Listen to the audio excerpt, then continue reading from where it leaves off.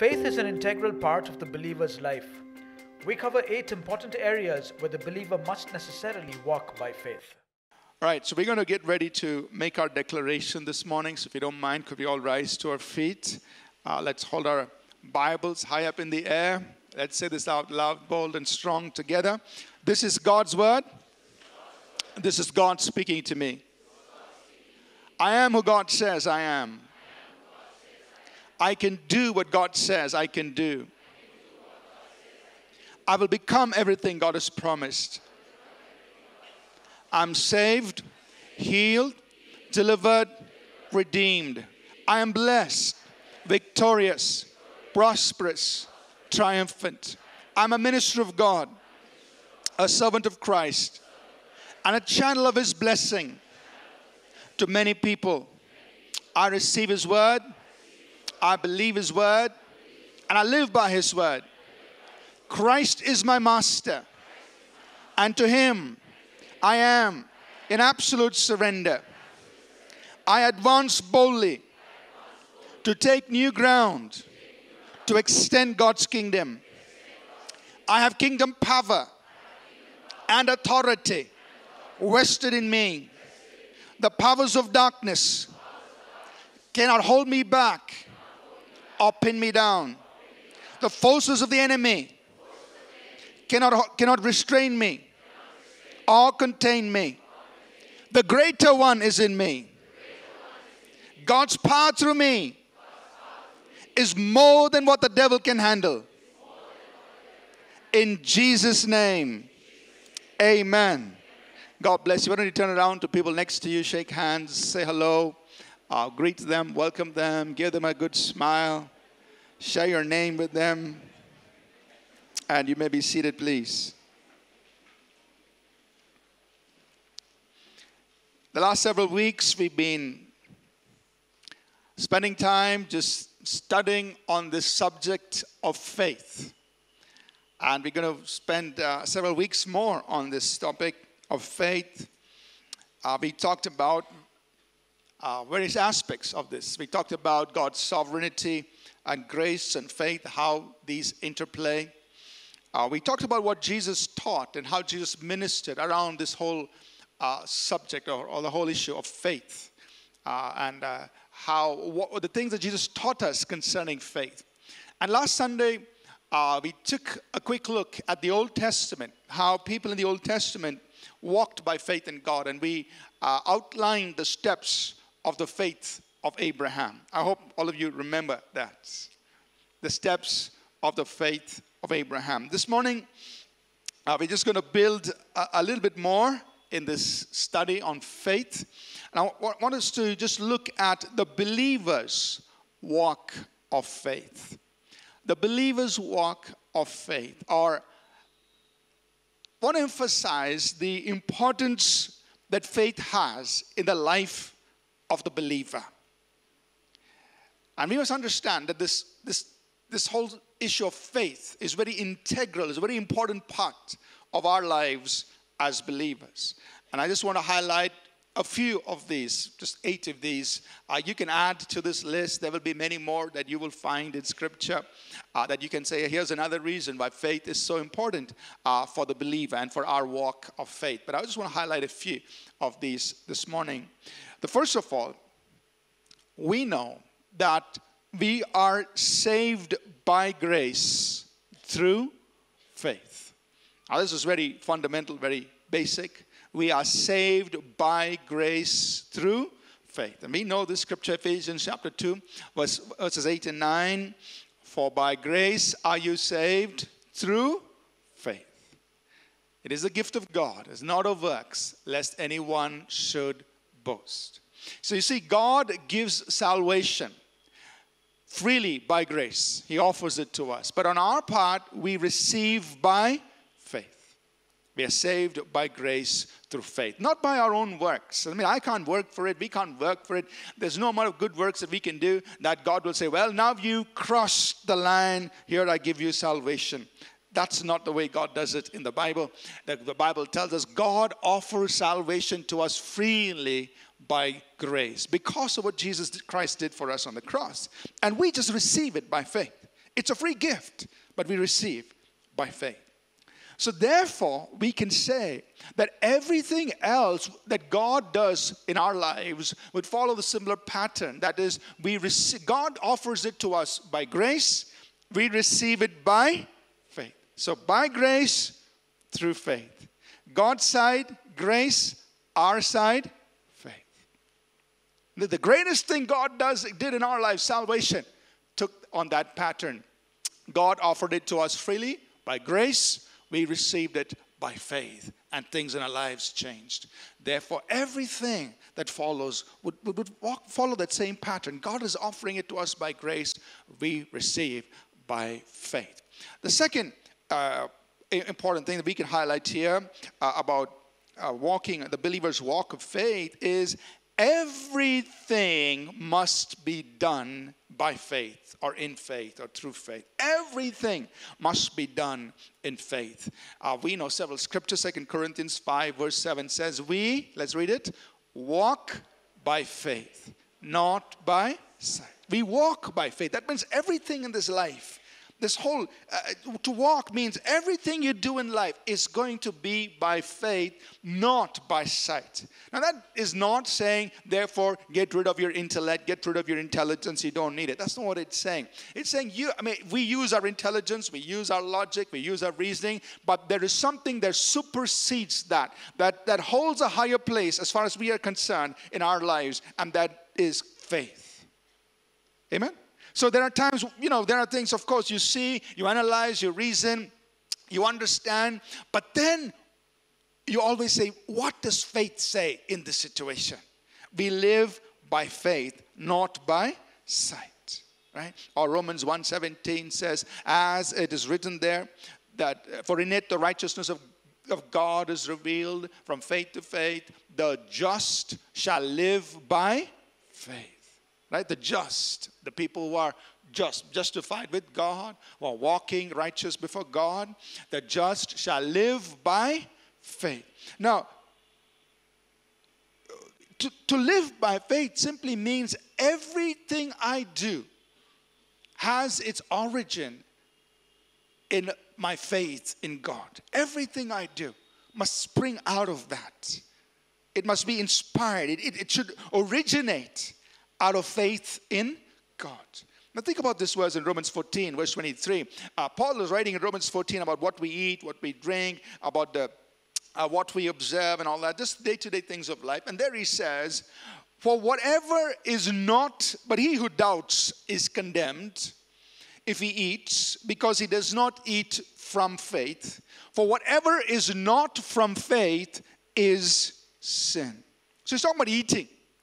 It says, even eating. If you eat in doubt, so like you're condemned, meaning God doesn't approve of that. And he says, but whatever you do it in faith. Right?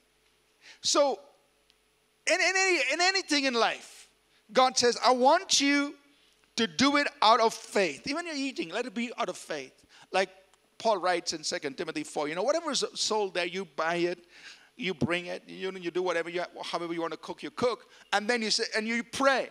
And it is cleansed by prayer and by the word. And then you eat.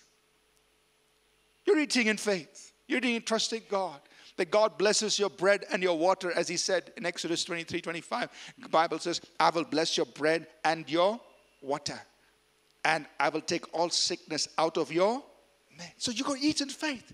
God, I believe that your word is true. Yes, I prayed, I cleanse it, and I believe that you have blessed my bread and my water. So to live by faith means everything I do in life is consistent with what I believe. That's what it means to live by faith. Everything I do in life must be consistent with what I believe. That's to live by faith. That means how you think, how you speak, how you act is consistent with what you believe. That's living by faith. So you think in line with your faith. For instance, you go to the office Monday or some day in the week, you get some bad news. Oh, this is not going to work out, that's not going to work out. Some bad news comes. Yes, you're not denying the news, but how you think, act, and speak in that situation is consistent with what you believe. What do you believe? You believe God's word. His word says that He will bless you in all the work of your hands. His word says that you are blessed coming in and you're blessed going out. So you think, act, and speak even in that situation consistent with what you believe. That's living by faith. Are you understanding this? And God is saying, I want you to live by faith. The just shall live by faith. We walk by faith, not just by our own sight or by our own senses, our 5 physical senses.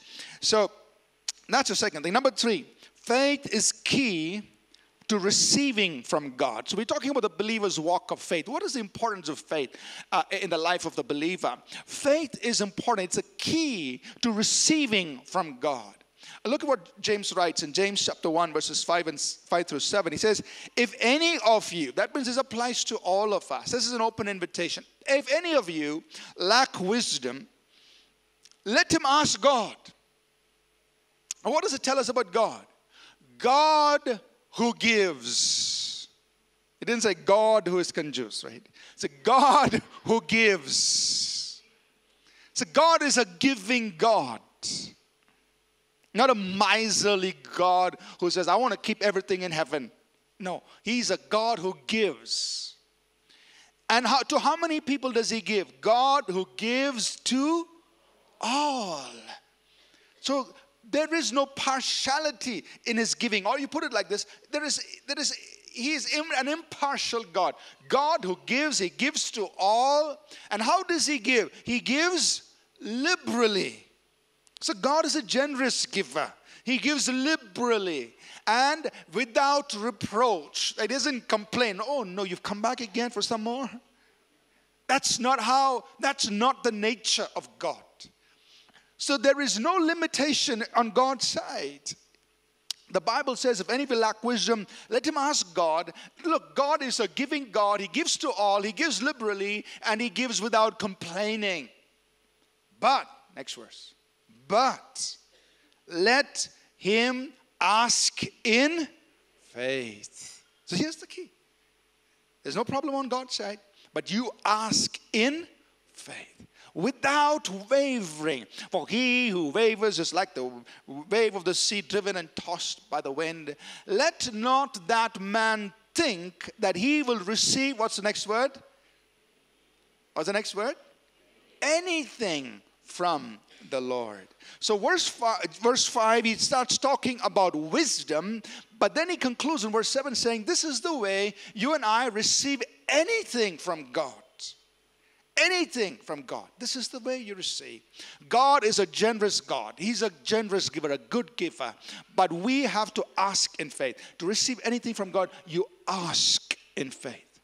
So we must be clear in our hearts and minds that when it comes to receiving from God, always remember there is no limitation to God's ability or His generosity.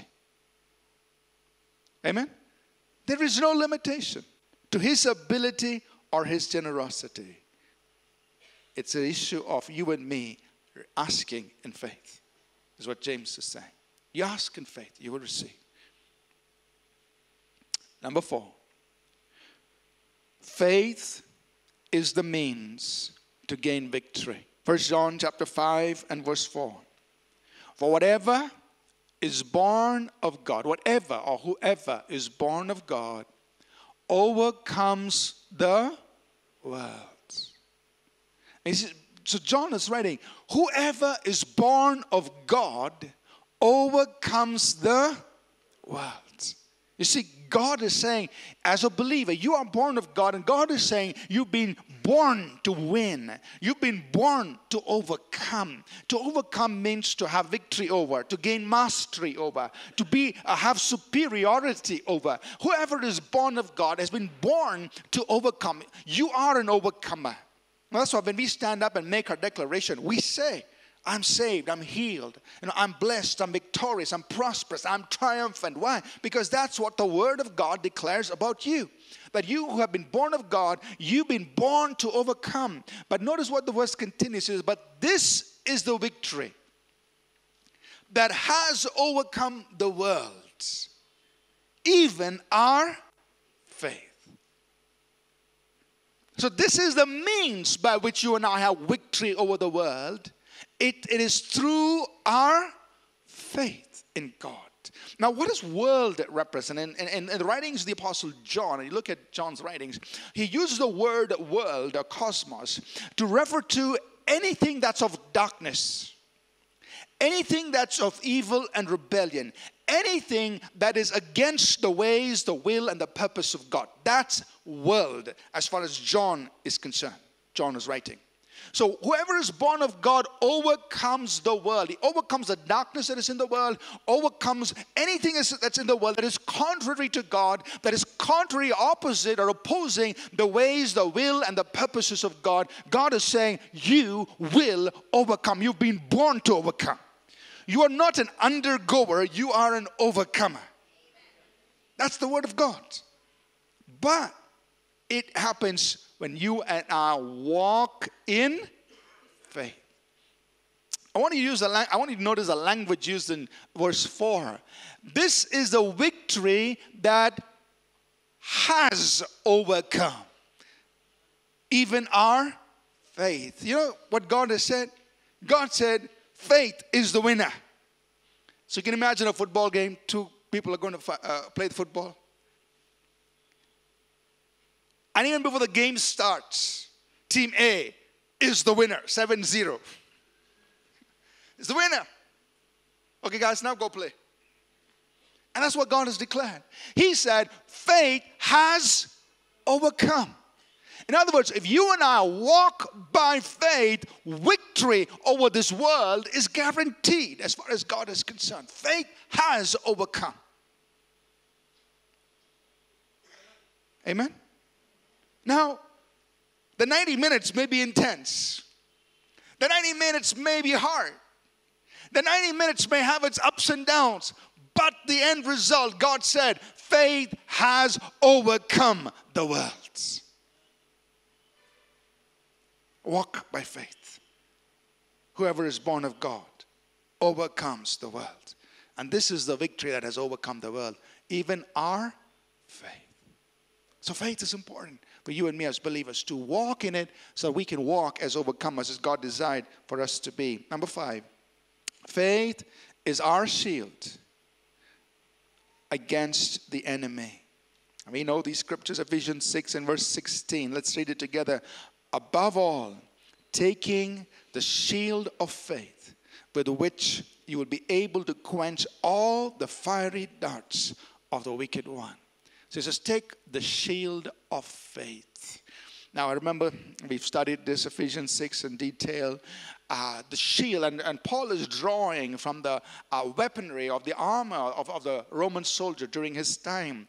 So the shield was really made of several layers of skin that, sewed together. So it was a thick the shield of skin. And they would soak this shield in water to keep it moist, so that the next day when they go out into battle, the enemy would shoot arrows with fire, lighted arrows against their opponents. So here you're going out the shield of faith. The shield wasn't a small little decorative shield. They had a separate kind of shield for decorative purposes. But the shield they used in warfare was a full-length shield. So it protected the person entirely. And you're going out against the enemy, and the fiery darts come in. They impinge on the soaked hides, leather, and it quenches the fiery darts of the enemy.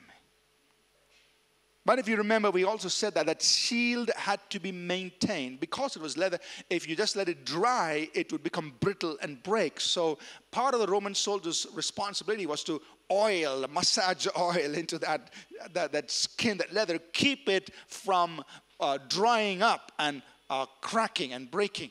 So that's, you keep your shield well oiled, you keep it strong, keep it well nourished. In the weeks to come, we'll talk about how to exercise faith and how to develop our faith in God, how to develop strong faith in God. But that's our responsibility. But what God is saying is this, that if you keep your shield of faith out, it will quench all the fiery darts of the wicked one. Amen. Now, it's not going to prevent the fiery darts by being fired. The enemy is going to do his job. He's going to fire those darts. But with your shield of faith, you will be able to quench, extinguish, put to nothing those fiery darts that come against you. Whether it's the darts of temptations, opposition, whatever it is the enemy is firing, it will quench. The shield of faith will quench it. Or we know in 1 Peter chapter 5, verse 8 and 9, Peter writes, he says, be sober, be vigilant, because your adversary, the devil, walks about like a roaring lion, seeking whom he may devour. Verse 9, let's read it together. Resist him, being steadfast in the faith. How do you resist the devil? You be firm in your faith. Yes, he's about like a roaring lion, looking for opportunity to come in and get us in a surprise. But the Bible says, you be strong in your faith. You resist him, being firm in your faith in God. You hold on to the promise of God. You hold on to the word of God. My God is true to his word. His word will not fail. I hold on to his word. You be firm in your faith, and you can resist the enemy. So number 6. We receive the promise of the Spirit by faith. Galatians chapter 3 and verse 14. That the blessing of Abraham might come upon the Gentiles in Christ Jesus, that we might receive the promise of the Spirit through faith. Now, God promised way back in Joel's time, in Joel chapter 2, 28 and 29, he says, in the last days, I will pour out my Spirit on all flesh. I'll pour out my Spirit on every person. So that's a promise that God made. The promise of his Spirit. He said, I'll pour out my Spirit on all flesh. Right? And Jesus repeated that several times. He said, when I go to heaven, I will send the promise of my Father. He says, wait in Jerusalem, I'll send the promise of my Father. So he's saying, look, the promise of the Father, the outpouring of the Holy Spirit, or the baptism of the Holy Spirit, he says, available to all. But how do we receive? He says, we receive the promise of the Spirit by faith. It's by faith. You know, 2 Sundays ago, which is, every other month we do our Holy Spirit baptism service. So on Sunday, the 3rd of March, we had 6 of these young people sitting here. We stayed back. And I was so excited because it's so nice to see young people get baptized in the Holy Ghost, right? I'm so excited, like we can pass this on to the next generation, and they're going to be speaking in tongues, and they're going to grow up in this. So we shared the word, prayed for all of them, and I just remember the testimony of this one young man. He's sitting right here right now. So, but he came, he said, each one was sharing their experience of what happened. So he said this. He said, when I came and sat here, I did not believe in this. I didn't believe in speaking in tongues. But he sat and listened. About 15 minutes later, he had tears in his eyes. He was speaking in tongues. He said, I felt the presence of God, and I'm speaking in tongues. 15 minutes back, he didn't believe. Now he was speaking. What made the difference? Just the simple word of God. Just share it with the word. This is what the Bible says. Let's pray. Tak. Amen. So God did it. We receive the promise of the Spirit by faith. By faith. Or each one of us can be baptized in the Holy Spirit, speaking in tongues and enjoying the gifts of the Holy Ghost in our lives. But it just takes that little bit of faith. And it leads us to the next point, number 7. We exercise spiritual gifts. We minister God's power, and we see miracles by faith. See, as a church, we just want to be like the church in the book of Acts. And then we want to see God move in us and through us and see the mighty works of God take place through each of our lives. And we want to go beyond that, because Acts was the beginning, it was not the end. And God always finishes much better than he started. The glory of the latter house is greater than that of the former. So you look at the former house, the book of Acts. the Latter-day Church, going to be stronger than the book of church in the book of Acts. So we're journeying into it. But what's it going to take to see the flow of the gifts of the Spirit, to see the power of God, to see the miracles of God? It takes faith. Romans 12, let's refer to a few verses on this. Romans 12 verse 6, Paul writes, he says, having then gifts differing according to the grace that is given to us, let us use them. If prophecy, let us prophesy in proportion to our faith. You see the gift of prophecy. It says, let's exercise those gifts. Let's use it. But it is exercised in proportion to our faith. That means faith is involved in the exercise of this gift, and you will have a greater flow, a greater measure of accuracy, and a greater expression of this gift with greater faith. It's in proportion to your faith. But faith is involved in the exercise of this gift. I'll look at what Paul wrote in Galatians. In Galatians chapter 3, verses 2, 3, and 5, Paul says, this only I want to learn from you. Did you receive the Spirit by the works of the law or by the hearing of faith? How did you receive the Holy Spirit? It was by faith. And this is true even today. Now, for the Galatians, the works of the law meant following the law.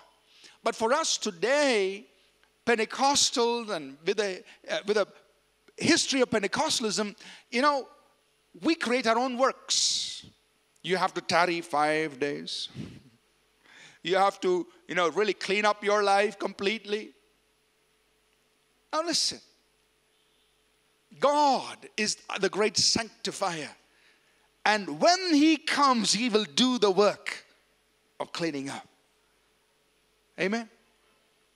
So don't put these rules on people. Because we receive the promise of the Spirit not by works, but by faith. It's His grace from our side, faith. Amen? So we receive the promise of the Spirit by faith. It goes on. Verse 3, are you so foolish, having begun in the Spirit, are you now being made perfect by the flesh? Look at verse 5. Therefore He, that is God, who supplies, or who dispenses, who makes available the Spirit to you and works miracles among you, does He do it by the works of the law or by the hearing of faith? What is the answer to that? It is by faith. In other words, He's saying God is going to release a move of His Holy Spirit, release the administer His Spirit, release or make available to us His Spirit. And God is going to work miracles among us, not in response to the works we've done, but in response to our faith. Amen? In other words, it's not like God, look, God, I prayed 7 hours today, so you have to do something. Or God, I fasted 3 days, so you have to do something. Praying is good. I'm not saying don't pray. We pray a lot. I'm not saying don't fast. Fasting is good. I'm not saying don't read your Bible. Reading the Bible is good. All those are good. But God is not going to move because of the works. He's going to move because of faith. So we're not saying don't do it. Do it. But don't do it because you want to qualify for something. You're already qualified. Right? Colossians 1 verse 12. He has qualified us to be partakers of the inheritance of the saints in light. You're already qualified. Now you do it because you're qualified. You want to grow, you want to develop, you want to mature. All of that is good. But God releases the move of His Spirit. God works miracles amongst us in response to faith. So when we gather together, we come with anticipation. We come with expectation. God, we want you to see you do things in our midst. We want to see souls saved. We want to see people brought into the kingdom of God. We want to see people come and receive healing, come and receive deliverance. We want to see people come in and receive a word from God that will change their lives. We want to see those things because God, we are coming with faith and expectation. And God responds to that. Amen? So come with that. And that's what sees or births the miracles and wonders amongst us. And just refer to one more verse in Acts 3 and verse 16. You know the story as Peter and John were about to walk into the temple one afternoon for their usual time of prayer. They say this lame man who's been lame there for 40 years, he's been there begging. And on that particular day, Peter says, look on us. So this man is looking. He has some expectation, but he's not sure what he's going to get. So he looks expectantly towards Peter and John. And Peter says, silver and gold I do not have, but whatever I have I give you. In the name of Jesus Christ of Nazareth, rise up and walk. That was his day. I'm sure Peter and John passed by that road, passed by that entrance several times. The Lord Jesus Christ himself passed by that entrance several times as they walked into the temple in Jerusalem. But that day something changed for this man. And later on in Acts chapter 3 and verse 16, Peter explains how it happened. He says, his name, let's read it together. His name, through faith in his name, has made this man strong, whom you see and know. Yes, the faith which comes through him has given him this perfect soundness in the presence of you all. So what is Peter saying? His name, the name of Jesus. You see, each one of us has the right to use that name. Let's say this together. I have the right to use the name of Jesus. So Peter is saying his name. You see that name, and we will be doing a study on the name of Jesus towards the end of this year. We've planned to do that. But it's so wonderful to know the power, the authority in the name of Jesus. This name is higher than any other name. At the mention of that name, miracles happen. At the mention of that name, demons bow. Right? His name. Now, as a believer, when you say the name of Jesus, what does it mean? It's not a clue to the other believer to say amen. That's not why we use the name of Jesus. When you say in Jesus' name, it means you are saying, I am here representing him. I'm standing here in his place to act on his behalf and to do what he would do if he were here. That's what it means when you say in Jesus' name. So when people come for prayer to you and you lay hands on them and you say in Jesus' name, you are saying, I am standing here representing Jesus. I'm standing before you on his behalf. I am standing here to do what he would do if he were here himself. In Jesus' name. That's what it means. It's the power of attorney. It's an authorization from heaven, from Jesus Christ himself, to every child of God, to every believer, to go do what he would do if he were walking on this earth today. That's the authorization that lies on you right now. And you've got the authority to use that name. So Peter is saying, his name. But we don't use his name as a lucky charm. Sky is blue, grass is green. Both statements are true. But you don't use it like a lucky charm, right? But you use it with what? Faith in his name. You've got to have faith in that name. I know this name is above every name. I know at this name, the sickness has no chance. We are not sitting at a negotiating table to have a discussion. That option is not there. His name. Through faith in his name. Sickness, disease, pain, infirmity, works of the enemy have only one option. They have to bow to the name of Jesus. So his name, through faith in his name, faith given to us from God. So we've been talking about the faith of God, the God kind of faith, faith that God puts in our hearts. Faith given to us from God has made this man whole. Amen? And it only takes that mustard seed of faith, Jesus said, to move the mountain. But faith is important for us to see this. And last, and we're getting ready to close, number 8. We must fight the good fight of faith. 1 Timothy 6:12. Fight the good fight of faith. See, we are engaged in conflict. So we are in this earth. We are in a fight. And he says, fight the good fight of faith. Now, why does he call it a good fight? A good fight is a fight that's worth fighting for. Right? And there's no point in fighting. A good fight is a fight worth. Some battles are not worth fighting. Don't waste your time. Just walk away from it. Because it doesn't matter. It doesn't amount to anything. But this fight is a good fight. It's worth engaging in. It's worth being there, fighting the good fight of faith. Another reason why it's a good fight is because it's a fight that you know you're going to win. Amen? Because God already said faith has overcome. So you know you're going to win. So it's worth fighting. But this fight is a fight of faith. So this fight of faith means it's a fight for faith and it's a fight in faith. It's a fight for faith.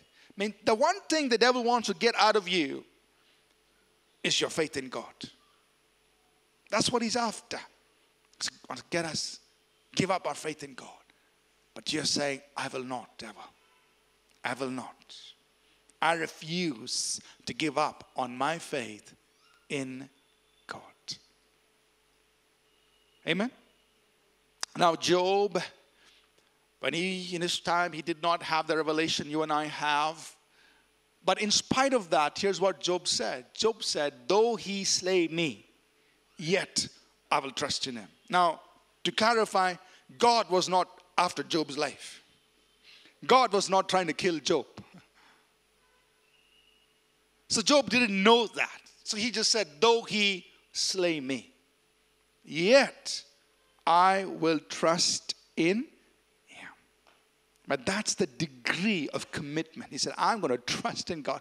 I'm going to keep my faith in God. Even if God was to kill me, I'll keep my faith in him. So devil, do what you want. I fight the fight of faith. I fight for faith. And I fight in faith. I'm standing firm in my faith. I'm not letting go of my faith. I'm fighting from faith. Fight the good fight of faith. Amen? Now, I'm just sure you can add to this list of other reasons why faith is so important. As believers, it's our walk of faith. And faith has an integral part in our life. We journey by faith. And just quickly recap here. We are saved by grace through faith. Everything must be done in faith. Faith's the key to receiving from God. It's the means to gain victory over the world, everything that comes in opposition to God. Faith is our shield against the enemy. We receive the promise of the Spirit by faith. We exercise spiritual gifts, minister God's power, see miracles by faith. We must fight the good fight of faith. Amen? So in the weeks to come, we'll talk about how to exercise faith in God. We saw last Sunday the steps of the faith of Abraham. Coming Sunday, we'll talk about how to exercise faith in God. Thereafter, we'll talk about how to develop strong faith in God. What goes in to developing a strong faith in God. So let's keep journeying in this together. And I want you to come into a place where you understand this is how I'm to exercise my faith in God. This is what I'm going to do in any situation. I'm going to act in faith. I'm going to respond to circumstances, situations, life through and by my faith in God. Amen? I call our worship team up, please. We're going to take a few moments to just worship God and maybe get ready to close. Some of us may have been attending church for quite some time. Some of us may be very new to church, to this whole thing about Jesus Christ. But I want to just take a few minutes right now before we close to share this with us. The Bible tells us that all of us need to be saved. We need Jesus Christ in our lives because we've sinned, we've done things that are wrong, and sin becomes this big barrier between us and God. And so we cannot experience God because sin is a barrier. God's a holy God. We're sinful. Sin is a barrier. But the good news of the Bible is that God himself came into this world. What we couldn't do for us, ourselves, he did for us. God came into this world, became a man, and he paid the penalty for sin. And this is what differentiates Jesus Christ from everyone else. Every other man or woman was born in sin. They had their own sins to pay for. They had their own sins to account for. But when God became a man, he lived a sinless life. He had no sin. And on the cross, the Bible tells us, Jesus bore our sins on himself, the sins of the whole world. He paid for our sins. He paid for the sins of the whole world. He was buried. 3 days later, he rose up from the dead. He showed himself alive to his disciples. There were 500 eyewitnesses who saw him alive. It passed any court. And then he ascended to heaven, and he commissioned his disciples to go into the whole world and tell them this good news, that whoever believes in him will receive forgiveness of sins. And that's what we began with this morning. God is offering salvation as a free gift to anyone who believes in Jesus Christ. You don't have to pay for it. You don't have to earn it. You don't have to work for it. You don't have to go on a pilgrimage for it. You don't have to sacrifice this or that for it. The one sacrifice has been made on the cross. And through simple faith in Jesus, you can be saved. The Bible says your sins will be forgiven and you will be made a child of God. So I want to lead us in a simple prayer. Could we close our eyes, please? Just bow our heads. If there's anyone here this morning, you have never received Jesus into your life. You've never experienced the forgiveness of your sins and God's free gift of salvation. This morning can be your moment to receive. If you will simply believe in Jesus Christ, have faith in Jesus, you will receive salvation, is what the Bible teaches us. And if you'd like to do that, I invite you to pray this simple prayer with me, to place your faith in Christ Jesus alone. If you've never done this before, just say this with me. Lord Jesus, I ask you to forgive my sins. I believe you died for me on the cross, that you rose up again, that you're alive today. Come into my life. Make me a new person. And help me follow you the rest of my life. And I pray this in Jesus' name. Amen. Amen. If you prayed this prayer with us this morning, and it was your first time, and you did that with me this morning, if you don't mind, we want to celebrate with you. So could you raise your hand? You prayed this prayer with me for the very first time this morning. Just raise your hand where you are. We want to celebrate with you. Any hands up here this morning? Just raise your hand up. If you prayed this prayer with me, very first time this morning. Anybody here? Just raise your hand up. Anyone up in the balcony? Okay, I don't see any hands here. But if you prayed this prayer with me this morning for the very first time, on all our exits, as you go out, you'll find people with a red bag. It's our gift to you. If you prayed that prayer, made the decision this morning, just tell them, I prayed that prayer and I'd like to have that bag. They'll give it to you. There's a little card that says decision card. Just write your name and number and they'll give you this bag, and then we will call you from the church office and we'll guide you how to use the resources that are in that bag. Let's rise to our feet, please, as we get ready to close.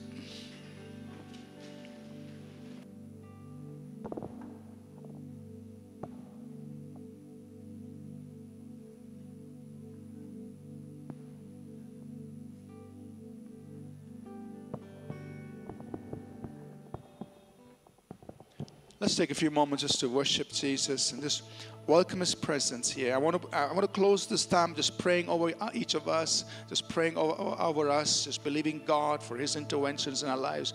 Let's prepare our hearts as we sing and expect miracles. I know we did that earlier this morning, but I want you to just pray and expect God to touch you.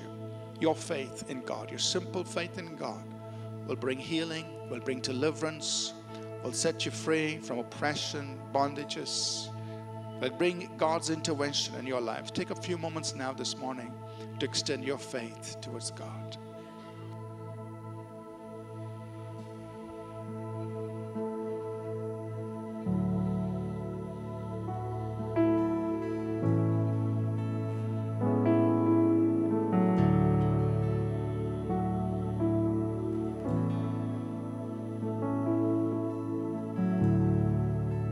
The atmosphere is changing now, for the Spirit of the Lord is here. The evidence is all around that the Spirit of the Lord is here. The atmosphere is changing now, for the Spirit of the Lord is here. The evidence is all around that the Spirit of the Lord is here. Overflow in this place, fill our hearts with your love. Your love surrounds us. You're the reason we came to encounter your love. Your love surrounds us. Overflow in this place, fill our hearts with your love. Your love surrounds us. You're the reason we came to encounter your love. Your love surrounds us.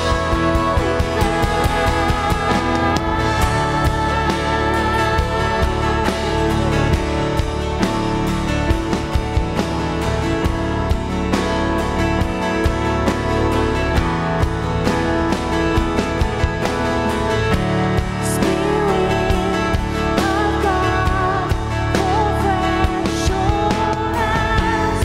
We need your presence. Your kingdom come, your will be done, here as in heaven. Spirit of God, fall fresh on us. We need your presence. Your kingdom come, your will be done, here as in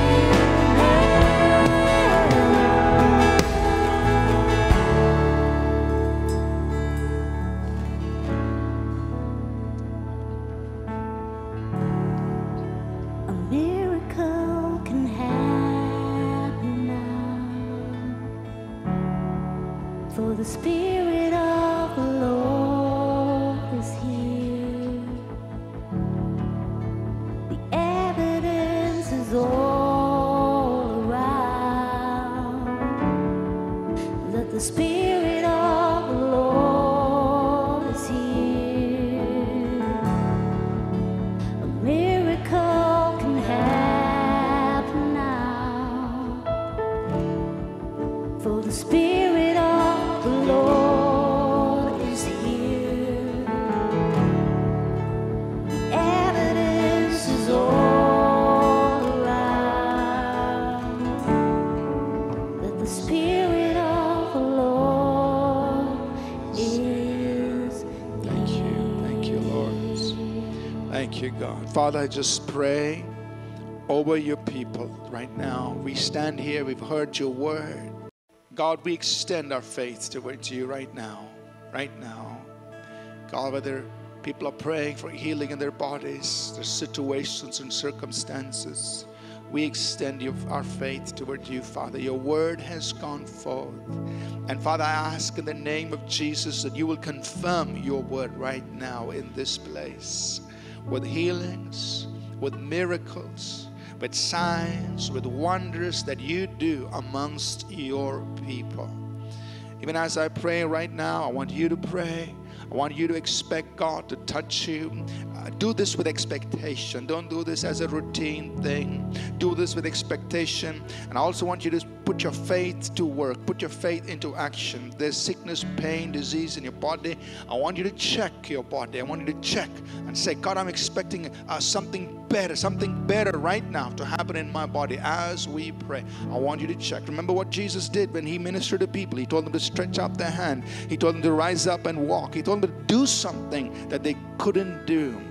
I want you, in response to that same word, do something you couldn't do as an act of your faith as we pray right now. If there are situations that you want God to turn around, you want Jesus to turn around, pray over that. Say, God, I want you to do this in my life. And of course, you need to go back and check it. But this moment you receive by faith. Father, I stand here before you in Jesus' name, praying and speaking over every person listening, watching us live, wherever they are right now. In the name of Jesus, we take authority over every sickness, every disease, every ailment, every infirmity. We cast it off of their bodies in the name of Jesus. Satan, I destroy your works. I destroy your works in the name of Jesus. Now release God's people from every form of oppression in their mind or their body, every form of oppression over their homes, over their families, over their marriages, over circumstances, situations. I release them from every oppressive work of the enemy. And God's word says that faith has overcome. By faith, we overcome situations. We overcome circumstances. We push back mountains. We overcome disappointments. We overcome setbacks. By faith, we advance right now in the name of Jesus. In the name of Jesus. Lord, let your healing virtue flow in this place right now. Just go ahead. If you had an injury in your ankle and feet below that ankles area, and your feet just begin to move. Maybe the doctors have attended to you, and that's good. But there's pain, there's problem. Just begin to move your ankle and your feet, and just say, check if God is doing something. Sometimes you might feel the presence of God, and that's good. Just respond to that. Act in faith. And act in faith. Now, if God is doing something for you right now, we want you to know about it. So just maybe raise your hand and say, God is doing something in my body. We want to see that. We want to see if God is touching you, healing you right now. Just raise your hand wherever you are. Let's know that God is doing something for you right now. Just raise your hand and say, I can feel better. Something has happened in my body right this moment as we pray. Just lift your hand up, and we can notice what God is doing. Anybody here? God has done something for you right now. Something has happened in your body. Just raise your hand. See that? I see one hand. Anybody else? Anybody else? God has done something for you right now. Anybody else? Just raise your hand. God bless you. Anyone else? I see another hand way up in the balcony. God bless you. You can put your hand down. God bless you. Now, go back. Check it. God's healing, God's touch can stand the test of doctors, can stand the test. Go back, check it. When you have a testimony, you can email it to us, so that we can give you the opportunity to share the testimony with other people, so people will know what God is doing in our midst. Amen? So let's get ready to close, and we thank God for what He's done. Father, thank you that you respond to faith in the hearts of your people. Thank you for what has happened and what will happen as we see, God, you work in our midst in response to our simple faith. Thank you, Father. The grace of our Lord Jesus Christ, the love of God, our Heavenly Father, and the sweet fellowship of His Holy Spirit be with each one of us always. In Jesus' name, amen. Amen. God bless you. Thank you for being with us this morning. Others of you need prayer, will be available right here to pray with you personally, minister to you. You're dismissed. Have a great Sunday. and see you again. God bless. We trust that this message was a blessing to you. We would love to hear from you. You can email us at contact@apcwo.org. Also visit our website apcwo.org for additional resources. Thank you for listening and God bless you.